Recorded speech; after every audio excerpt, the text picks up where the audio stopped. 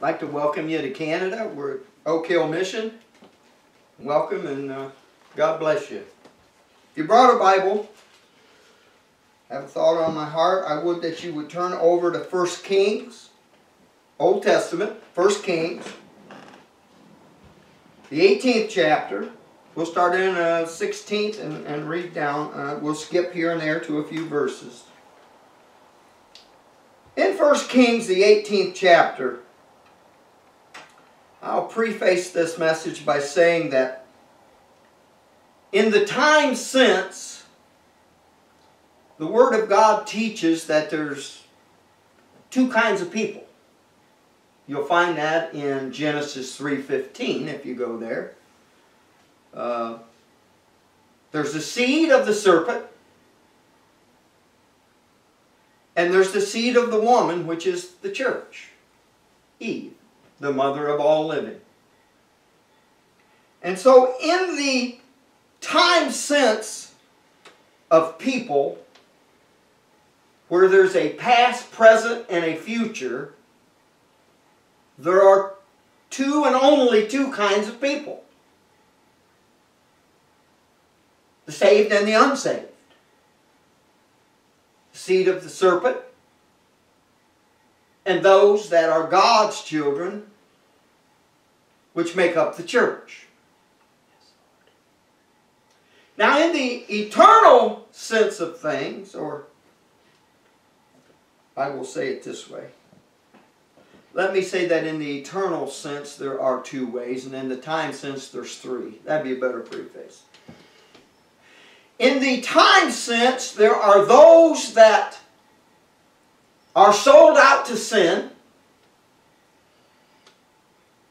those that are sold out to God, and those that are in an uncommitted state and don't know which one they serve. But in the eternal sense, God knows who's who. For the foundation of God standeth sure, having this seal, the Lord doth know them that are His. Them that are His. Hallelujah. It's not a question mark with God, it's exclamation point. I know mine. And those that are God's know Him. My sheep hear my voice, and a stranger will they not follow. Thank you, Jesus. For they know not the voice of a stranger. That's my preface. Two kinds of people and three kinds of people. In the eternal sense, only two. God's or not God's. You say, how do you figure that? Well, I hear the old writers saying, they that have the Spirit of God are His, and they that have not the Spirit of God are none of His. There's the dividing line. But in the time since that I walk through this dark world, I find three kinds of people. And that's what I want to preach on tonight, if God will bless. The Mount Carmel experience was three kinds of people. Three kinds of people. Those that were truly committed to God were in the minority. One. His name was Elijah. The committed side to Satan was 450 servants and prophets of Baal. And all the 10 tribes of Israel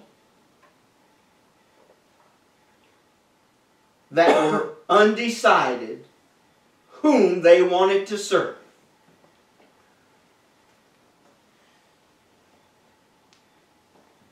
That's the scenario and the setting of where we're going in 1 Kings, the 18th chapter.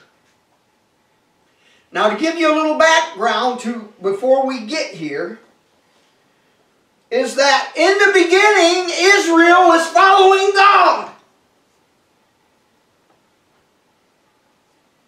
Kind of like my forefathers.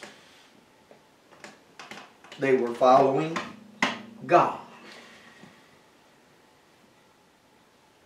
But somewhere in time, God was not enough. Just like Israel. And Israel said, give us a king. God's not enough. We need a ruler. We need a king. That's like many of our associations and our church denominations.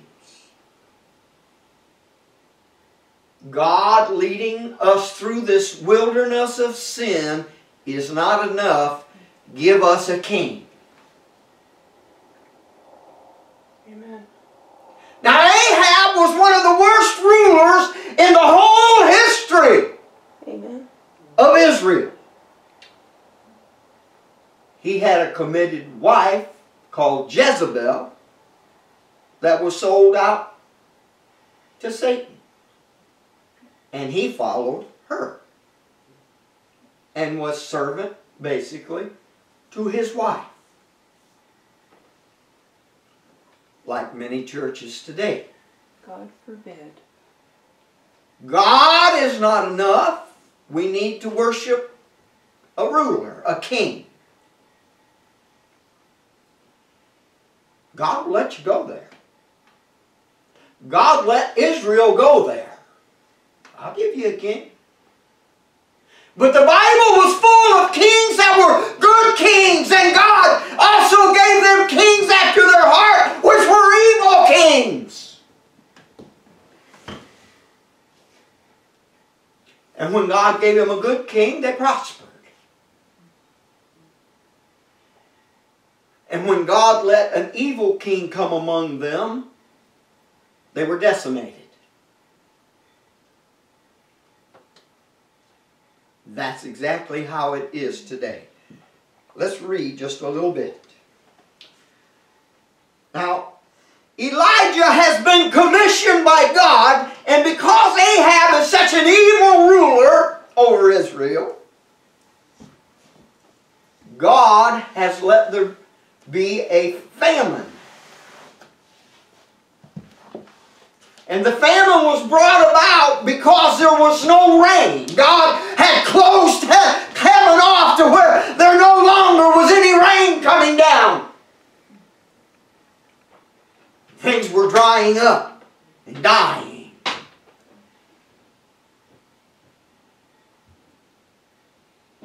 And so he commissioned his prophet Elijah to close heaven.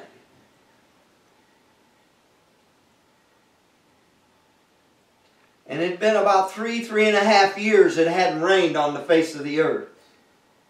In Ohio, it's rained probably for 30 days straight. The farmers can't even get the seed in the ground. I wonder what the problem is. Are we not living the way we need to live as a society?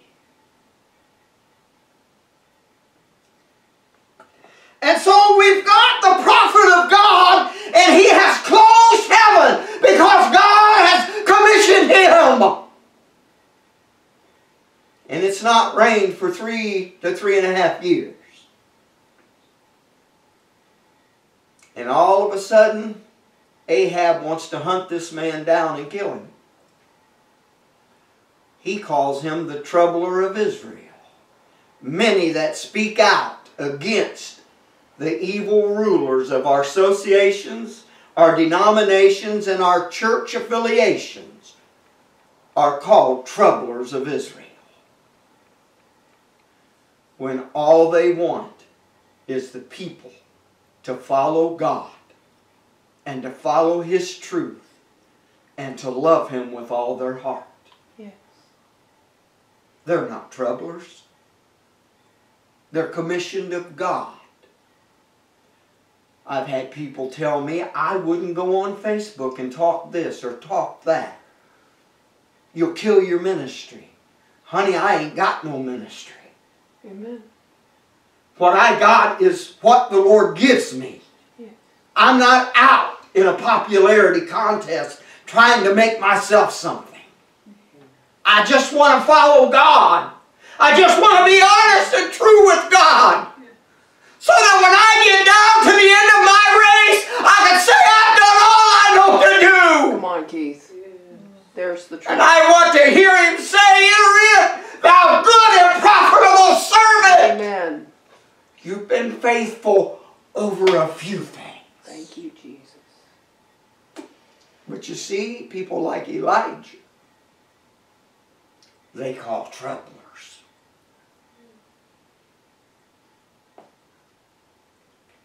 So Ahab's been in hiding. Elijah has been in hiding because Ahab has sent out men to try and find him. He's going to deal with God's servant. Now I've seen this my whole church life.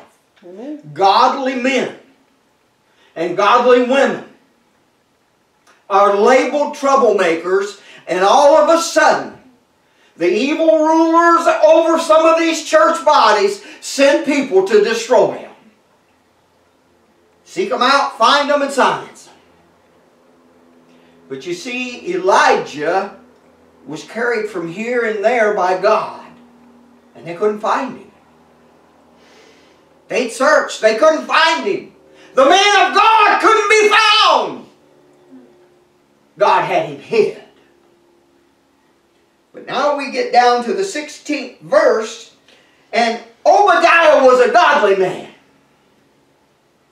And he went to meet Ahab and told him, and Ahab went to meet Elijah. Now we got a meeting of the minds.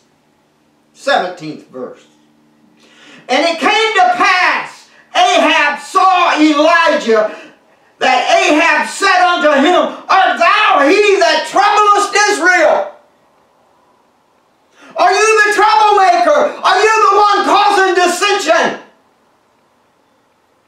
among my people? Are you the one that's dividing the crowd and trying to cause trouble? And he answered, Elijah said, I have not troubled Israel, but thou and thy father's house, in that ye have forsaken the commandments of the Lord, and hast followed Baalim. Did you know Jesus hates the doctrine of Baalim according to the book of Revelations? Do you know what the doctrine of Balaam even is? Balaam was a man that was a prophet supposedly of God that could be hired or fired by money to either prophesy good or evil. He was for sale. And God had already written the scripture, buy the truth and sell it not. How many today are preaching for money? I'll tell you anything you need to hear. You just give me some silver and gold. I'll stand up before a large crowd and tell you blessings are on its way. God's got you. He's going to give you a big new home. He's going to get you a brand new Cadillac. God's going to send you here and God's going to bless you there. And all the while God says, I said not. Not one word did I say. Amen. The Bible calls that a false prophet.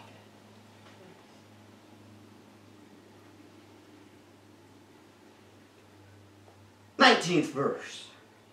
Now therefore send and gather to me all Israel unto Mount Carmel, and the prophets of Baal 450, and the prophets of the groves 400. That's 850 men. Which eat at Jezebel's table.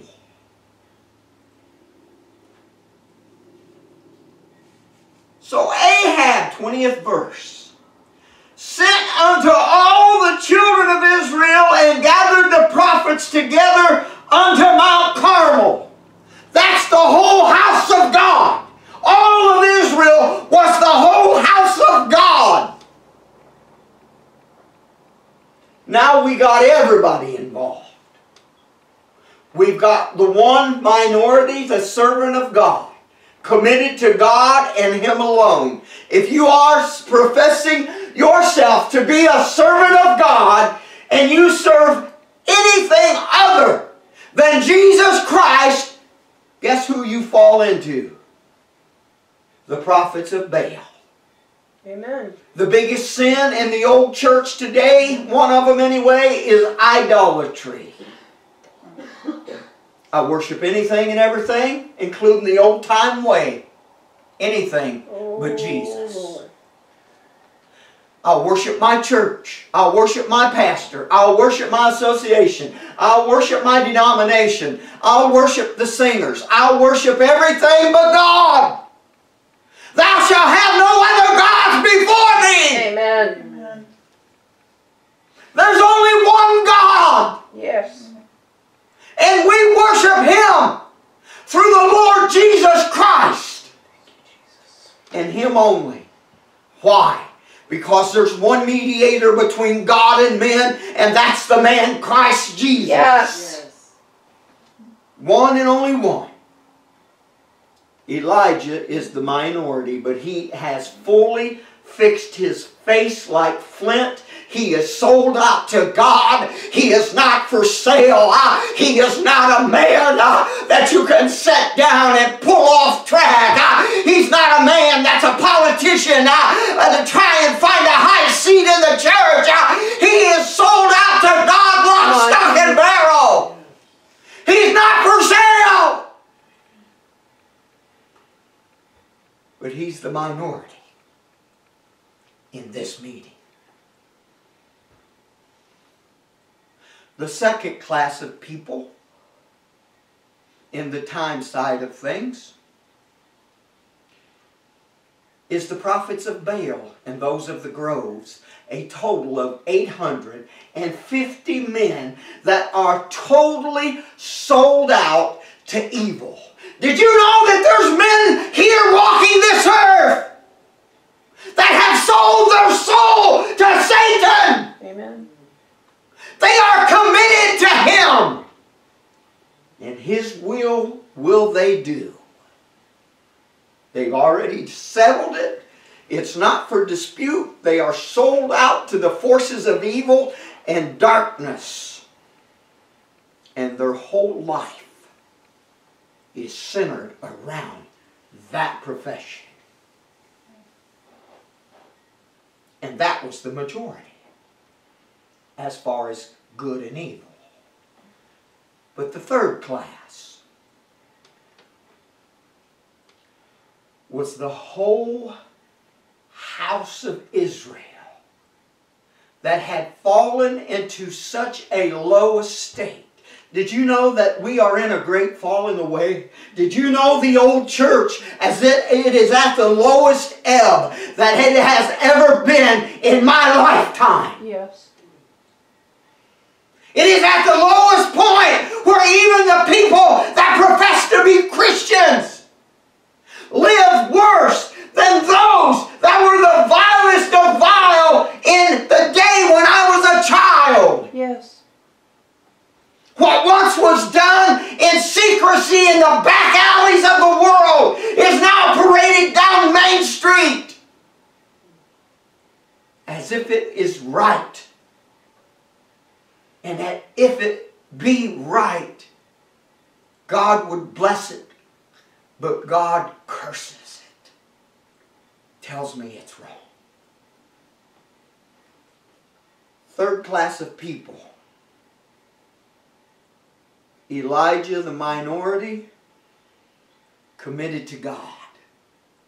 Won't budge. Won't budge. 850 committed to nothing but Satan, evil, and wickedness. Committed to the woman Jezebel and her husband Ahab. Both parties sold out to who they serve. But in the midst of those two classes of people, the good and the righteous, the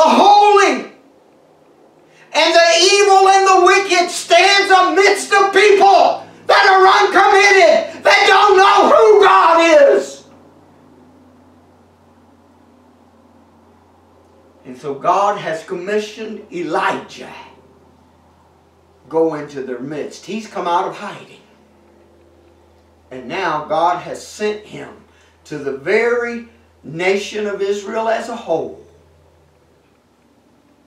And he stands in the midst. Elijah came in the 21st verse unto all the people and said, how long halt ye between two opinions? How long will you sit on the fence? How long will you be in an uncommitted place in your life? If the Lord be God, follow Him. But if Baal, then follow him. And the people answered him not a word. They didn't know what to say. Why? Because evil was so prevalent in the culture at this time that the people didn't know who God was. Whether God was the God of Jehovah of Israel or whether Baal and the devil was leading the show. People today don't understand who's leading the world. Amen. Who's in control at this moment? Who's driving the bus? What's from God, what's from Satan? They don't even know that. And so God has commissioned His prophet. Go challenge this thing. You see, the church had gotten into such a place where it didn't even follow the laws and the commandment of God anymore. God. Does that sound familiar? Yeah. They weren't following God no more. They were in a place to where the Bible and the Word of God was not the final authority for them. Creeds, canons, minute books, man-made places became of more authority than what the Word of God was to these people. Lord, forgive us. When you get your heart in such a shape where you have to have a king to lead you instead of God and the Holy Ghost leading your life, you're in a bad place. Yes. You have left the foundations. And without a course correction, you are headed to the ditch. For if the blind lead the blind, they'll all fall in the ditch. Truth. Shipwreck. As for me and my house, Yes. we will follow God and His holy Bible. Yes. We are fixed and sold out to that principle. Yes.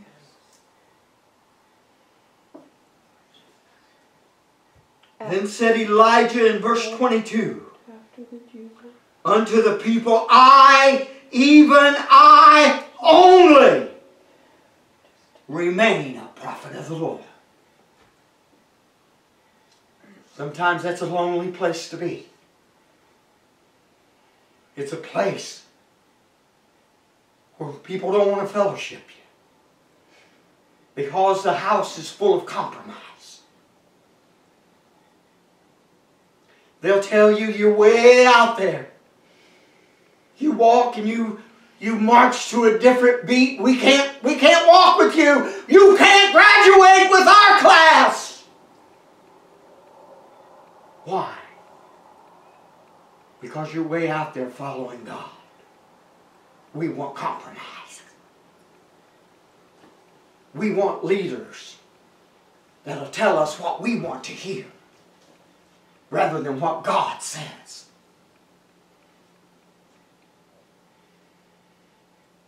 You're in a bad way. I only remain a prophet of the Lord, but Baal's prophets are 450 men. Let them therefore give us 2 bullocks and let them choose one bullock for themselves, and cut it in pieces, and lay it on the wood, and put no fire under it. I will dress the other bullock and lay it on wood, and put no fire under it. Praise God. Each one was going to offer a sacrifice. The one was offering their sacrifice to Satan. Elijah was going to offer his sacrifice to God, the one and only true God of heaven and earth. And call ye on the name of your gods, and I will call on the name of the Lord, and the God that answereth by fire, let him be God. God always answers with fire. John said, I indeed baptize you with water unto repentance, but there's one coming whose shoelace I'm not worthy to unloose.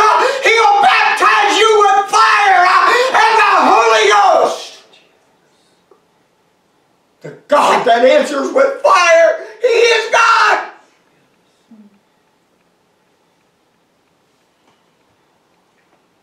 And so they call on Him, and they call on Him, and they call on Him. And the God of Balaam does not answer.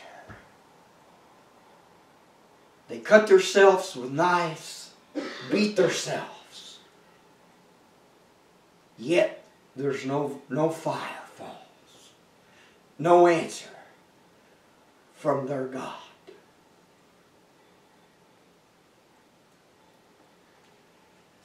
Now it's Elijah's time. And Elijah said unto all the people, come near unto me. I want you to listen to this verse very, very carefully, because this is where a good portion of the church is at right now as I speak to you. And Elijah said unto all the people, come near unto me. And all the people came near unto him, and he repaired. Did you hear me? He had repaired the altar of the Lord that was broken down.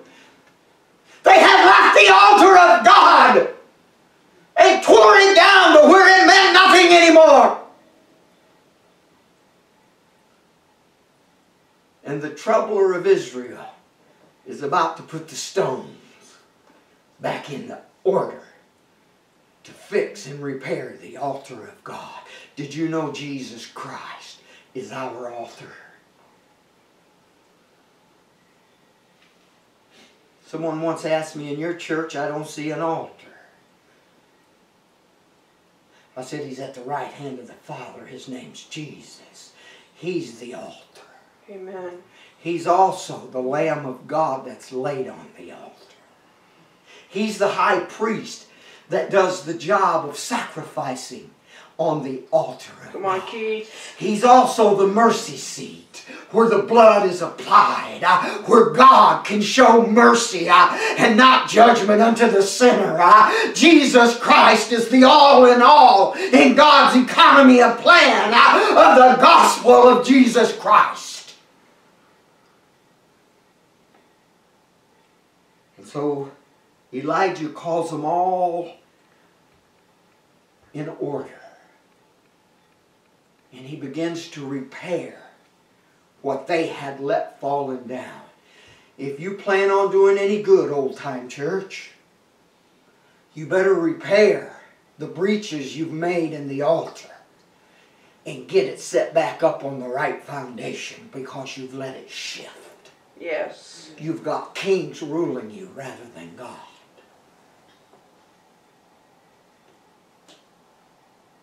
Verse 32. And with the stones he built an altar in the name of the Lord. And he made a trench about the altar. I remind you, it hasn't rained in 3 to 3.5 years. There's a drought. Water's in short supply. Drinking water's in real short supply.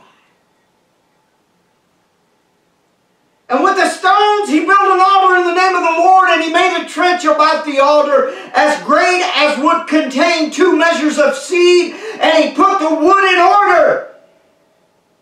And he cut the bullock in pieces and laid him on the wood and said, "Fill your barrels with water and pour it on the burnt sacrifice and on the wood." Fill the trench with water. We don't want it to be dusty and dry so they may think that a spark somewhere started a fire. Drench it all real good with water and soak it. Because when the fire falls, I want you to understand that it came from heaven by the finger of God. That's what he's actually saying. And he said, "Do it the second time," and they did it the second time. "Do it the third time," and they did it the third time. And the water ran round about the altar, and he filled the trench also with water. And it came to pass at the time of the offering of the evening sacrifice, Elijah had everything in order. If your life and your ministry and your home's not in order, the fire won't fall. God is a God of order. God is a God of order. Yes.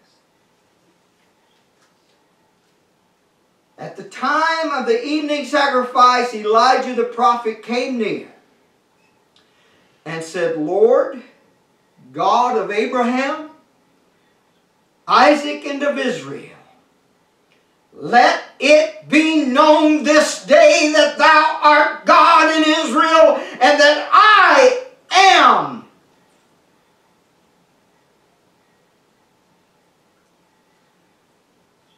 thy servant. I am thy servant. And that I have done all these things at thy word. Hear me, O Lord, hear me, that this people may know that thou art the Lord God, and that thou hast turned their heart back again." Then the fire of the Lord fell and consumed the burnt sacrifice, and the wood, and the stones, and the dust, and licked up the water that was in the trench. And when all the people saw it, they fell on their faces and said, "The Lord, He is God! The Lord, He is God!"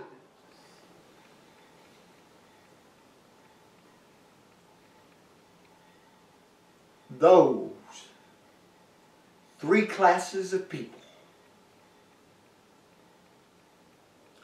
The minority sold out to God, one man called Elijah. 450 wicked men of Baal sold out to Satan. And all of Israel watching to see who was God. And God's fire fell. And they in unison cried out, "The Lord God, He is God." Yes. Praise you, Jesus. That's where you're all at. Call on God. And instead of your numbers being decimated, your numbers will be increased. And the truth will be reestablished. Yes. And all of the house of Israel, spiritually speaking, will know that the Lord, He is still God. Yes. As for me and my house, we will serve the Lord. Yes. What comes after you make that stand?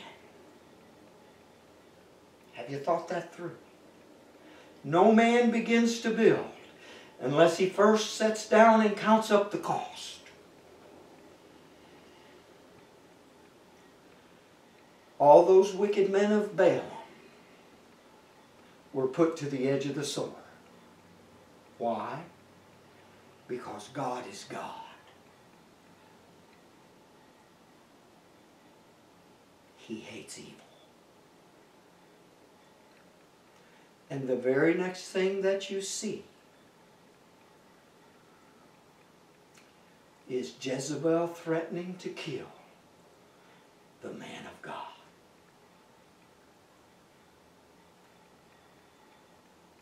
And he ran to the cave and hid.